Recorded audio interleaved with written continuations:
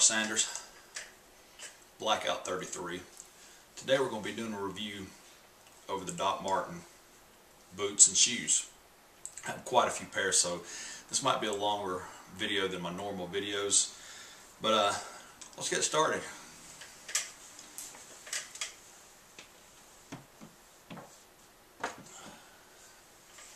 First off, there's nothing really in here, it just looks cool. So, we have the first pair of Doc Martens, which are the basic shoe. They all have the nice sole on the bottom, 4 holes on the front, kind of more of a dress shoe. So I really like those. I've worn them many times. These are pretty old. Let's get rid of these. Second pair I'd like to go through are my mid ankle boots that Doc Marten makes. Change these out. These are fairly old. These are more of my hiking boots.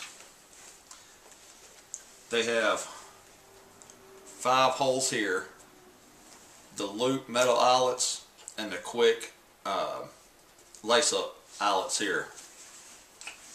Good boot. The only thing I don't like about these is when you start hiking, the tongue turns like that. It don't stay straight in there for some reason. But I've had these a long time. You can see the wear and tear. You can see the tread on the bottom are not as thick. All right, let's move on. The third pair are a pair of Doc Martens. These are the newer pair with the black sole. These are actually made in England. It's another dress style boot. I really like the look on the front of the leather here, the way they did the stitching on the side.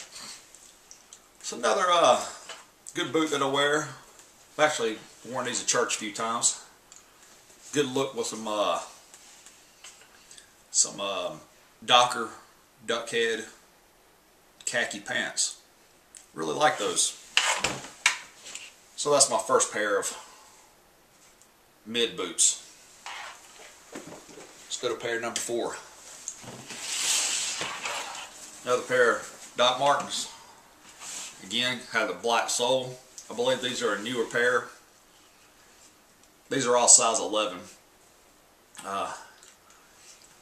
The leather on these a little different. More has like a elephant skin look to them. Still the same great quality. 7 holes, I believe. Let's count them together. 1, 2, 3, 4, 5, 6. Yes, I was right. 7 holes. Doc Marten boots. They're a brownish color. I've worn these doing the garden. Really like those. Let's go to the next pair. Another mid-high boot here. Doc Marten. It's got the same hiking style as the other ones. It's got the 3 metal eyelets up top and the regular eyelets here for your lace-up. Have the great bottom on the bottom. These were made in England. Same soles. Last forever. These are my black ones. Let's move on to the next ones. Now we're getting into the original look here. Got the yellow threads that run around the bottom. Never had a problem with these boots. Great stitching. They're triple stitched here on the back. Have the white shoelaces in there. The leather. Good flexible. Once you break these things in, man, these things are awesome. These right here, worn out a little bit. You can see where the tread's worn down. These are my black ones. These are one of the pairs that I wear more than the other ones. I like those. They have the pad around the top. Let's go to the next one. Alright, now we're going to move into the 10 hole. 1, 2, 3, 4, 5, 6, 7, 8, 9, 10. These are the 10 hole. These are, you can see, steel toe. I don't know what color these are, maroon, oxblood color. Got the same famous yellow stitching around the bottom. Have the air sole. Right there on the bottom it says the original. You can see that.